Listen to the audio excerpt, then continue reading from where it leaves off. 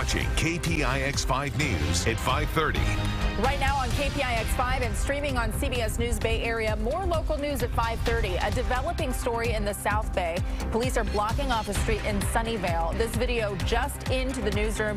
We are working to get more information on what exactly is happening, but a big police presence right now on Pecos Way between Blazingwood Drive and Fairwood Avenue. We do know that a SWAT team is on the scene, as you can see from this video, and it does seem like they are focused on a single home at this point.